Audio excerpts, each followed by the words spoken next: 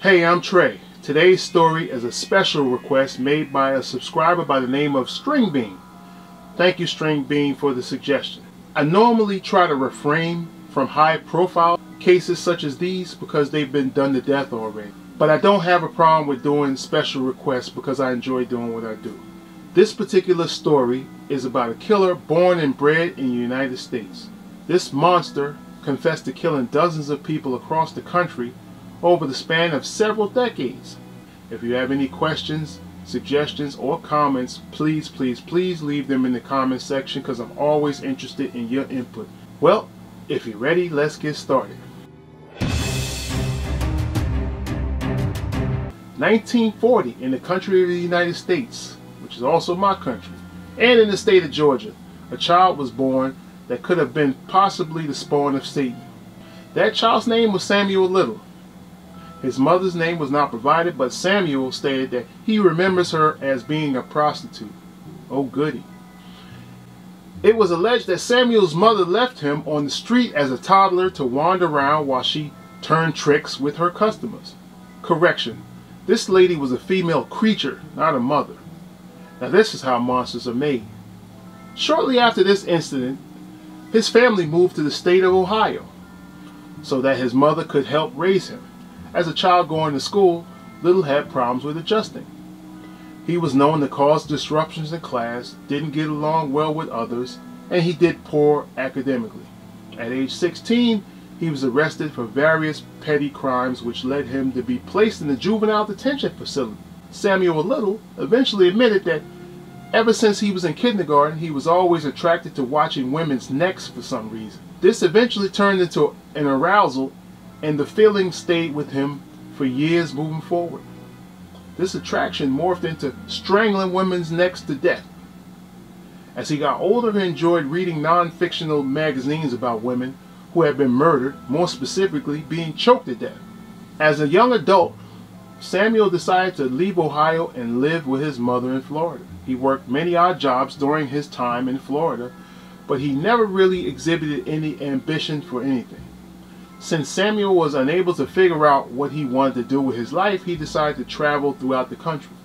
This was more than likely because he couldn't find that connection with his mother that he yearned so much to have while being around her. During his travels from state to state, Samuel became arrested more frequently. He couldn't hold on to a job because he moved too much, obviously. As Samuel traveled, he found himself being arrested frequently for petty thefts and fraud to sustain himself. Samuel also learned how to defend himself by becoming a boxer while in prison.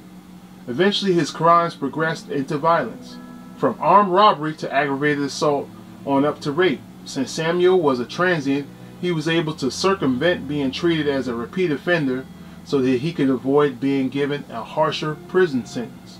When it was all said and done, Samuel had been arrested 26 times in 11 states. Samuel committed his first murder in the year of 1971, or possibly 72. The records are obscure then.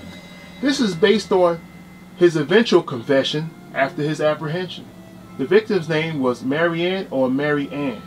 Samuel could not remember her exact name, but he met her and they spent several days together on the street seeing one another.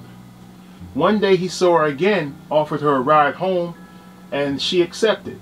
On the way home, Samuel decided to turn down an isolated road, and for no other reason but to see how it felt to strangle a woman, he strangled her to death.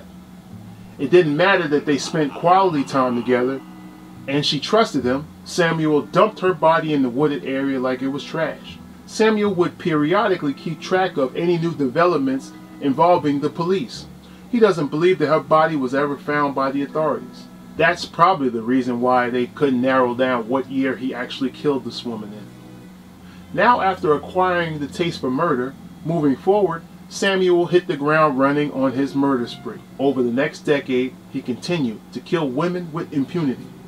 Now see, if his mother showed him just a little bit of love as she did for prostitution, maybe a lot of people would be alive today. 1982, in the state of Mississippi, a 22-year-old girl by the name of Melinda Rose LaPree decided to run away from her home for reasons not known. According to the local news, it was published that she was alleged to have had an addiction to cocaine and marijuana. Melinda's boyfriend at the time pimped her out for money to supply their addictions. I wasn't able to find the reports about specifically what took place during the interaction, but Melinda met with Samuel. She was last seen alive with him. Authorities caught up with Samuel and he was initially charged for the strangulation murder. The grand jury at the time didn't believe it was enough evidence to actually charge him. He was eventually released, but not before being extradited to Florida to face another killing. In 1982, in the same year as the previous victim, a woman by the name of Patricia Mount had met up with Samuel during his time in Florida. They both went to the secluded area where Samuel would strike the woman over the head first, incapacitating her. Then he would commence to undress and rape the victim. When he was done with victimizing her, he would finish the job by strangling her to death. Not all of his victims were raped though. Some were willing participants during the sexual part. Afterwards, they all met the same fate in the end. He would dispose of the victims' bodies by dumping them in a secluded field somewhere. When he was eventually apprehended years later, Samuel admitted that he didn't like to use weapons on women because it took the pleasure away from his experience. I guess this dude had no life ambitions other than snapping women's necks like chickens. He also was smart enough to know how to avoid making a messy crime scene which would reduce the chance of leaving evidence behind. It was alleged that he used his boxing ability knowing exactly how to strike these women. Although Samuel was undereducated, he was criminally smart. He chose his victims in manners that would make it less likely for him to be connected to them. These women turned out to be either druggies or prostitutes. Over the years, he had been able to avoid being charged for many of these crimes due to his modus operandi. 1. Samuel refrained from leaving any or little evidence behind. 2. The victims he chose happened to be people who were down on their luck and would be least noticed during their disappearances. 3. They were all victims who had questionable associations with people from criminal elements. This was crucial because none of the victims' associates could be any type of character witness that would be considered as credible. 4. All of his victims were disposed of in isolated remote areas so that decomposition or wildlife would render any evidence left behind useless in most cases. And 5. Samuel would continue to move to a new city in order to distance himself from the previous murder. In the early 1980s, Samuel would travel to the state of Mississippi, and on 2 separate occasions he met with different women. Their names were Hilda Nelson and Leela McLean. Both were sex workers and addicted to drugs. On each occasion, Samuel beat, raped, and strangled them, but they both managed to survive. The police were notified and Samuel was located and eventually arrested. These 2 women had no means of transportation, but they were so convinced that this man was a killer that needed to be dealt with, they walked to court together miles to give testimony, while Hilda was 8 months pregnant at the time. When the authorities had Hilda take the stand, she took one look at Samuel and became so frightened that she urinated on herself in fear. Both victims became so afraid of Samuel that they walked out of the courtroom and didn't return. No information was provided on the outcome of the trial, but due to the lack of information, I assumed that the case had been dropped. In 1984, Samuel moved to California, specifically the city of San Diego. He then met a woman by the name of Lori Burrows, who happened to be a sex worker. He was able to lure her into his vehicle. Samuel then abducted her, beat her, and then attempted to strangle her to death. Miraculously, Lori survived the attack to notify the authorities. When she did this, she was able to give the police an accurate description of Samuel and his vehicle. Several weeks later, while the police were on routine patrol, they found a parked vehicle in an isolated area with the man in the rear seat. When the police investigated, a woman was found beaten and strangled unconscious in the rear of that same vehicle. The victim's name was Tanya Jackson. She was rescued by the authorities and Samuel was arrested. The prosecution charged Samuel for various crimes in relation to Lori and Tanya, but again, the jury would not convict him due to the victim's testimony, in which they believed lacked credibility. Luckily, the prosecution then managed to get a plea bargain deal out of Samuel for a lesser charge, or he would have walked away completely free. Samuel completed 2 years in prison for his crimes. After his release, Samuel chose to remain in that area during his time in California. He murdered an additional 10 women during his time there. This guy must have been in complete savage mode. He was totally not interested in finding Jesus at all. Samuel probably grew tired of the warm weather out of California and decided to take his circus back on the road again. Fast forward to 2012, he turned up in one of Louisville, Kentucky's homeless shelters. Typically, when people are in homeless shelters, their names are automatically checked by the authorities for any outstanding criminal warrants. An arrest warrant came up for Samuel Little back in California for drug distribution. He was subsequently arrested and extradited back to California.